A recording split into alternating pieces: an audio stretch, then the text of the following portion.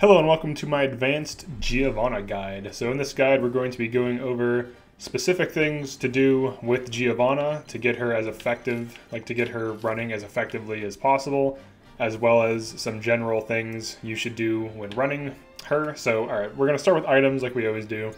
So let's look at items. So her best items are generally speed items. Movement bangle can be good on her. Magic damage increase is good for increasing her magic damage with all of her abilities. Res earring is also really good on her. The reason for this is sometimes she kind of commits or overcommits by design because you want to get trekking for TP off to keep her TP levels high. So putting a res earring on her is usually a good idea. So let's go grab one of those.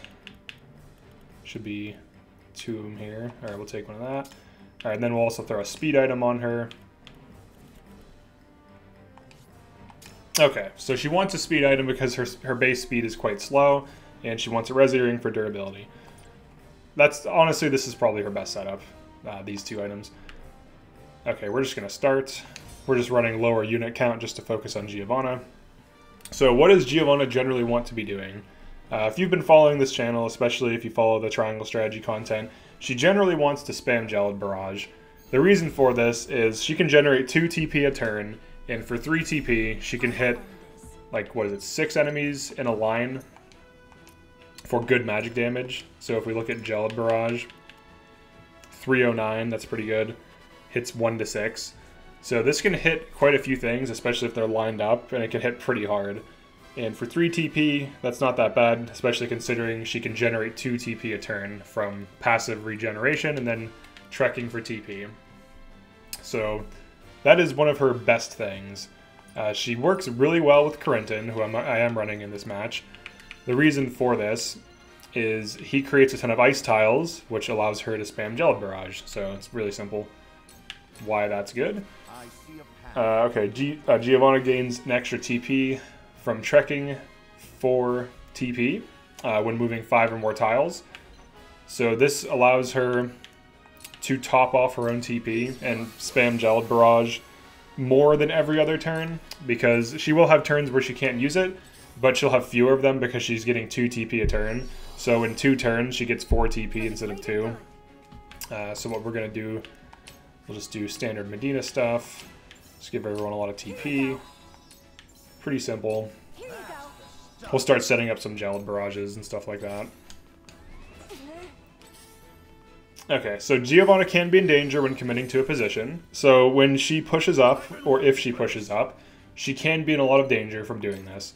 And one way to get around the danger is to throw res earring or Gila res on her. The reason why this is good is it lets her be a little bit more risky than she could be normally, and it allows you to consistently get off trekking. So in order to get maximum use of your trekking, you should always be paying attention to how far she can move. There are going to be instances where either enemies or allies are going to prevent you from optimally trekking, like in the case of moving to or away from things.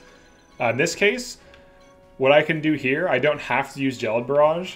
It would actually be better to use Gaia's Roar. So Gaia's Roar is another one of her abilities. Her main 2 abilities, honestly, that she's going to be using a lot are Gelid Barrage and Gaia's Roar. Ivy Beam is great when you can use it. As you can see here, the damage is quite good, and the chance to immobilize is also huge. However, grass and wheat field tiles are quite uncommon for some reason. A lot of empty grass tiles tend to be considered flat lands, which is kind of stupid, considering there's grass on them. And then also for things like this, flower bed, you would think it would work here too, but you'd be wrong. I don't know why it doesn't work on a flower bed. It completely would make sense, but it doesn't. So unfortunately, it's kind of finicky with how it works. But Gaia's Roar can be used on any tile, and as you can see, it can hit up to 4 things here, so we should do that. So we can Gaia's Roar, and then we can trek. So you only need to move 5 tiles, 5 or more. So we can just count 1, 2, 3, 4, 5. So this still keeps her kind of close. So she gets trekking. So that just helps her stay topped off. And then what we can have to do with Corentin, so you can Glacial Moon.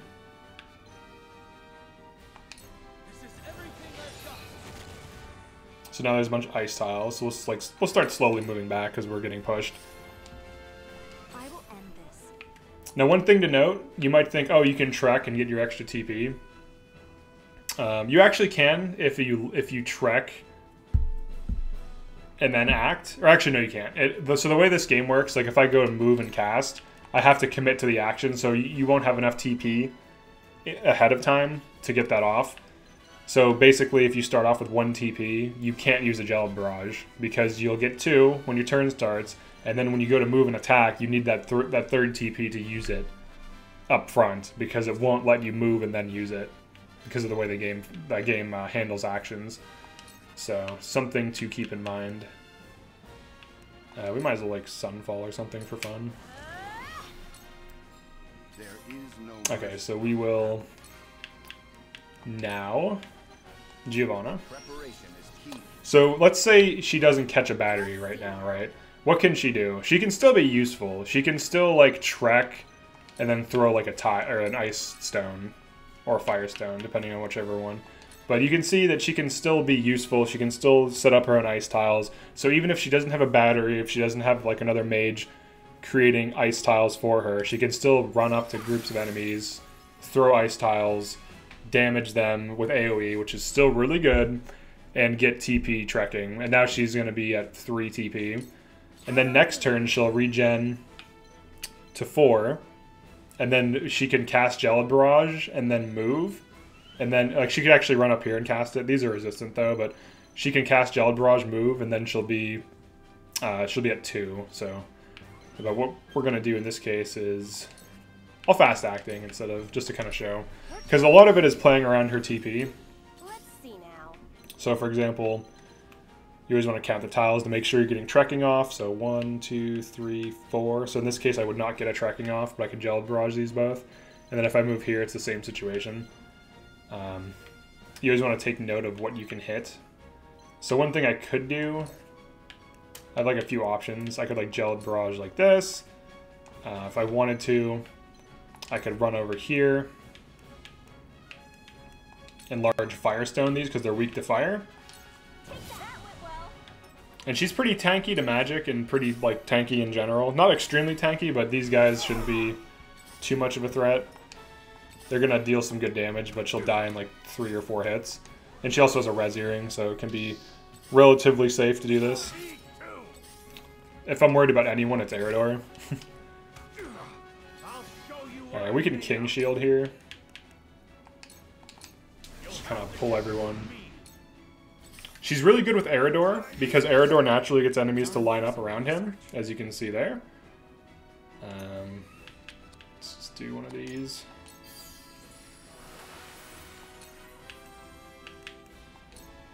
I don't think I should create an ice wall, but I might just because it's funny. That didn't work. Alright, let's put you up here. We have to get Frederica out of there, because if she dies, we lose, so... That actually was pretty good.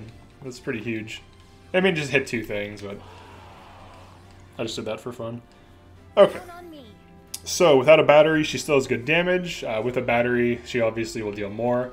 So, if I battery her, right now it's kind of a waste. So, let's just do this. Let's just move. We probably need to heal these, I would say. So, we can't heal both of them. So, we will heal Eridor, who looks like he's about to die. It's probably a good idea. Let's hit him with a large heal. Here you go. Alright. Benedict will just wait. With this terrain. Okay, so she can do a few things here. One thing I could do, I could move back here. And I can Gaia's Roar again. If you have a battery, Gaia's Roar is actually very good. It's usually pretty easy. Like, look how many things I'm going to hit. I'm going to hit all those enemies over there. This is way better than just using a Gelid Barrage. Getting Gaia's Roars off with battery is her, objectively, it's like her strongest thing. If you can keep getting her batteried, like if you just have Medina and Julio, just continually spam her, she can just Gaia's Roar things from really far away and deal really insane damage. We do have to watch out for Frederica, though. They might kill her. we lose if they kill her, so to be a little careful here. Oil. This ain't ideal. Okay, so yeah, let's provoke. Look to my shield. All right, he's immobilized, which is unfortunate. Time for some research. All right, Corentin, it's up to you to heal her. I'll just use a Panacea pellet. I'm not saving it, so it doesn't matter. Okay, so let's talk about Scorched Earth. So Scorched Earth is basically the bad Gelid Barrage. So it does the same damage and has the same range, except its condition is harder to set up. You have to have a fire tile or a molten earth tile, which both of those are really hard to get. The reason for that is like only 1 or 2 maps have molten tiles, so you're going to be hard pressed to consistently find that. So that's the first issue. The other issue is it's generally easier to set up ice than fire. Fire burns out faster. Ice, it works on any single tile except for like molten, which is very infrequent, as we just learned. So objectively, like, ice is just so much easier to play around that it's not worth entertaining doing, like, you know, Scorched Earth spam, because it's just not a thing. Scorched Earth, it's just not good, to be honest. It's not that useful. It's so much, like, you have to take chip damage from standing in fire. You might be tempted to use it if an enemy has a weakness to fire, but you can just throw a Firestone. Like in this case, it looks like Gelid Barrage would be okay here, and that is true. But because there's a plus shape of enemies, what I can actually do is just throw a stone. And obviously I can't gel it anyways because it's too... like, it costs too much, so we can just throw a stone here. Get a kill and then move. Frederica's fire has been messing up her ice tiles, so she kind of is like a natural... She doesn't really play well with Frederica. and generally the tile setup thing can be a liability in some ways. Because she needs specific tiles, so... On it, like, Battery Gaia's Roar is very legit. And then if you don't want to do that, you can just throw stones, set up your own ice tiles, run Corentin. This map's weird because there's just so many enemies coming in from everywhere. I don't think it's really a good example of how a match tends to be. Just throwing some ice tiles in this guy. Kind of retreat. This is like one of these weird like bonus mission maps. Okay, so Ivy Beam is strong when can be used. I did go over that. Alright, so let's talk about Rock Toss. So one of her abilities, I've heard like one person say Rock Toss is good. It's not. It does less damage than a basic attack. It might be able to... It looks like it can trigger follow-up attacks, which is okay, but throwing a large lightning stone should deal more damage than Rock Tossing. So for those reasons, I don't recommend using it. Just set this up. Oops, I did not mean to expose her back, but we can kind of mitigate that.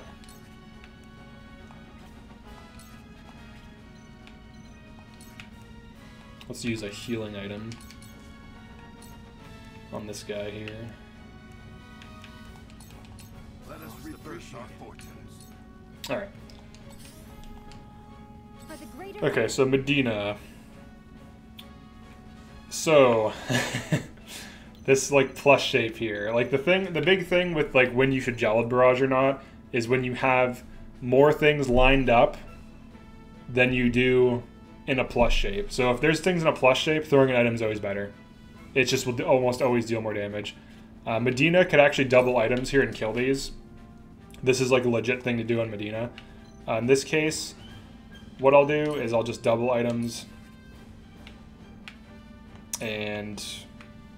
Let me see. I'm trying to see how many things I can hit. So you can see all these are weak to fire. So Gelid Barraging doesn't really make sense here. So actually it would make sense for her just to kill these. But this is not a Medina video, so we'll just do this. For the sake of argument, I guess. Let me see what your move is. So she's not going to be able to hit these with what she wants. We'll do this. We'll just hit her with a thing. We'll just have our Gaia's Roar here. This is an example of a map where there's a ton of enemies that are resistant to ice for literally no reason. Honestly, this is an exception. There's like 1 or 2 maps where there's a lot of ice-resistant enemies. So what you could do is you would just position yourself as best you can for a Gaia's Roar. As long as it hits like 3 targets, it's usually worth doing. Let the very land of Northalia grant me might. We weren't able to get trekking off, but it didn't matter because it cost you 5 TP anyways. So basically, if you have a battery, if there's ice-resistant enemies, you just throw firestones on them because ice-resistant enemies are always weak to fire, or you just spam Gaia's Roar with the battery, and then that's totally fine. Otherwise, you can be Gelid Barraging, and you can see like how effective Eridor just shutting things down is in this game. He might as well just start pushing back. Or no, he can't. Alright, whatever. This guy's gonna smack me. But items are Giovanna's best friend. As a damage dealer, if you don't want to like run battery, she can greatly benefit from item spam. Like with most damage dealers. Because on a dead turn, instead of just doing a basic attack, if you could hit clumped up enemies, you're better off doing that every single time. Alright, we're gonna Raging Beast Frederica. For once. Okay, so getting enemies to line up is somewhat easy. On a map like this, it's difficult because essentially you're holding a position and enemies are spawning from every direction, so it's actually quite difficult to get them to line up. So this is kind of an exception, but you can see how these enemies are starting to passively line up as they're approaching us. As long as only one thing can be hit, so it could be Eridor, it could be a decoy, whatever, enemies that are approaching you tend to line up on their own, and you can always use choke points and corners. So for example, if you were to hold this position, and then enemies were forced to wrap around it, and you had like Eridor here, you can line them up. So just some things to consider for getting those lined up attacks off. Oh, she doesn't have the TP. You can always battle cry too, but you know, that's true of any unit. Let's see what else I want to talk about. Just make sure I've covered everything. Heed my call. We'll do a few more turns. I have 10 points I've covered, so that's good. I'll go over her kit really quick. So it's like double items. Here you go. Here you go. So much. Okay. She generally doesn't play well with fire mages or with firestones because they melt the ice, which gives you puddles. And Splash is a terrible skill that should almost never be used. You can use it situationally. I mean, it does have a range of 0 to 6. So, like, if you need to spot heal someone and there's, like, water, you can use it to spot heal. Like, for example, for this turn, let's say there was, like, more enemies lined up, I could Gelid Barrage these. But because these are resistant, so that puts them at 135. Let's see what happens if I just throw a single Firestone.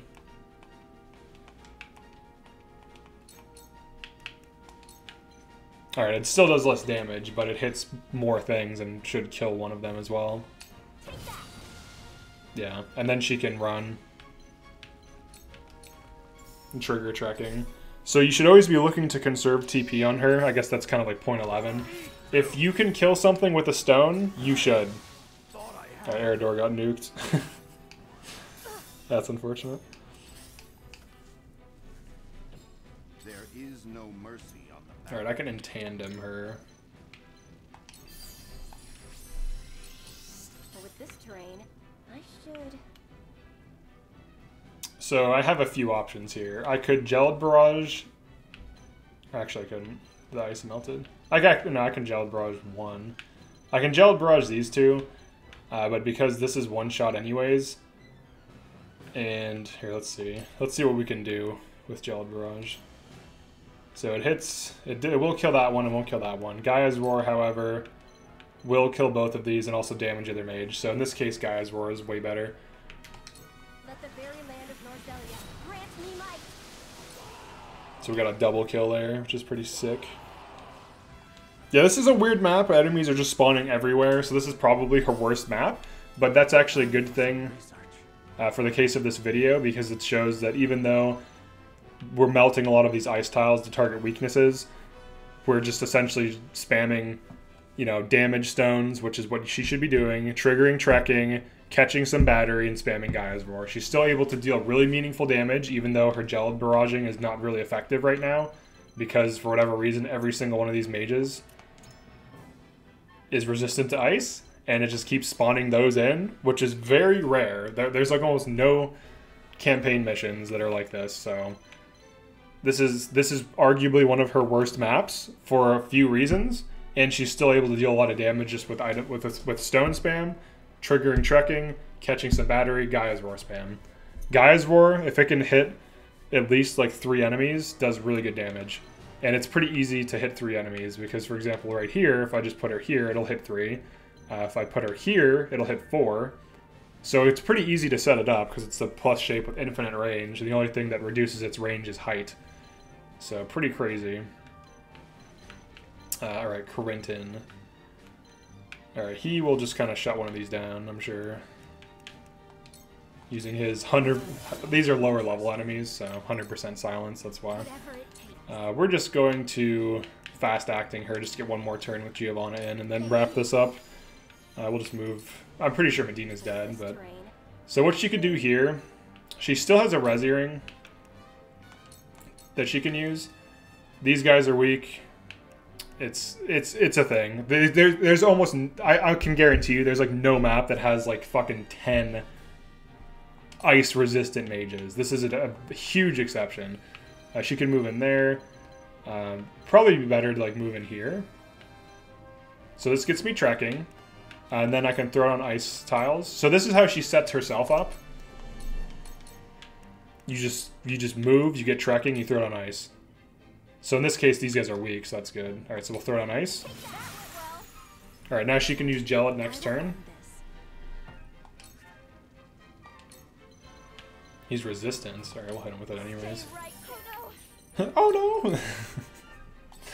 I'm not used to the sound. I finally figured out how to have it barely appear in OBS so I can kind of hear what's happening, because I'm just otherwise playing silent. Alright, Benedict. Alright, we're just going to use now. This will be her last turn. Just to show what she's all about. Let's see now. Alright, so we're on pavement still, which is unfortunate. But yeah. She definitely takes some planning. I could hit these with Gelid Barrage. And it's really good damage. Like don't let like the misplays of me like not setting up tiles optimally. Like you would have Corentin alive, there'd be way more ice tiles. You do not run her with Frederica. You do not run her with Narv spamming Scorch. You do not use fire. I was just doing that to target the elemental weakness of those mages because there's just like a ton of them. But you can see here how insanely how good it can be. And if as long as it hits 2 to 3 enemies, it's worth doing. So let's just use it. And then it creates a ton of tiles. And once you start Gelid Barraging, it's kind of like a self-fulfilling prophecy where it just keeps itself going because it just keeps creating so many tiles. I guess we can have Medina, if Medina doesn't die, use fast acting. Oh, she got paralyzed. Son of a bitch. We would actually want her to die in that case, so that she would lose her paralyze, so it's unfortunate. But yeah, that's pretty much it for this one. Gelid Barrage and Gaia's Roar, and then item spam are the most optimal ways to use Giovanna. Some people might tell you to use like a basic attack, or to use Rock Toss. Rock Toss is a waste of TP. Basic attack is just...